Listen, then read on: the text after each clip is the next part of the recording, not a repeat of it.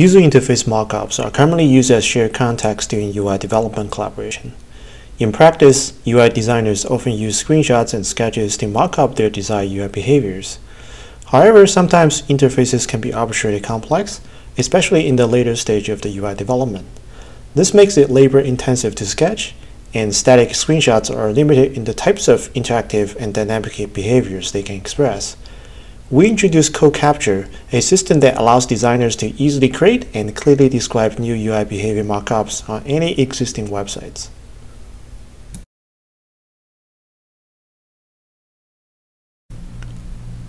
Let's take a look at this example. Let's say I'm helping design this blog website, where most of it was already built. And now I want to make the website more interactive by adding some responsive behaviors. And I already have some ideas in mind, which looks like this.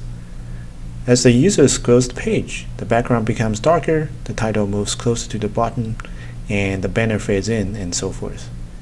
Now, to easily create all these behaviors and clearly describe them to my clients or colleagues, I'm going to go use CoCapture to create a request. To start CoCapture, I click this Chrome extension icon in my browser, and then I click Record button to start recording the existing behavior, in my case the page scrolling. And just like normal screen recording, I demonstrate the existing behavior on my page to use as a base context later. Once finished, I can see three sections in CoCapture control panel. Let's focus on the one in the middle, which is the replay of the demonstration I just did. Unlike screen recording, where the content is captured in pixels, CoCapture takes snapshots of the web tree changes during the recording. When constructing the replay, each frame becomes a standalone website. On top of that, CoCapture enables users to directly manipulate each DOM element property, such as their positions or transparency level, or even sketch new elements and add them to the scene.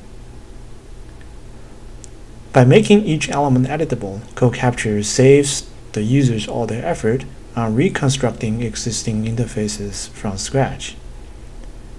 Now, to add new UI behaviors, users can record their manipulation as a demonstration and then to remix this demonstration to form the final mockup. Now let me show you how to do that. The first effect I want to add is to dim the background as the page scrolls down. To mock up this behavior, I first click to select the background element and click the Record Element Behavior button. By changing the transparency level, CoCapture records the element property changes and creates the effect as an animation. By changing the starting and ending time of the animation, I remix the recordings to mock up the desired UI behaviors. After adding more animations, I can replay the recordings all together as if they have been added to my current website.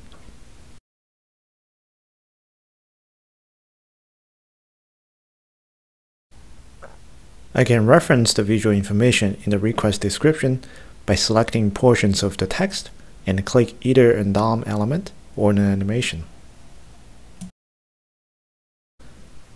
Other developers can read the request by clicking the hypertext to see the references. Developers can filter the animations by selecting an element of their interest first and then clicking the filter button. The in-betweening of each animation is also presented to help communicate the dynamic element transformation.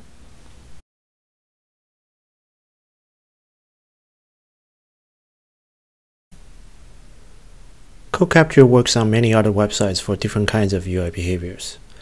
In this example, we create a request to describe the resizing behavior for the Stack Overflow website. Or for this online game, where many functions have been built in, developers can first demonstrate the existing behavior by playing the game. By adding new sketches or directly manipulating game characters, developers can mock up various of UI changes to get others' feedback and support.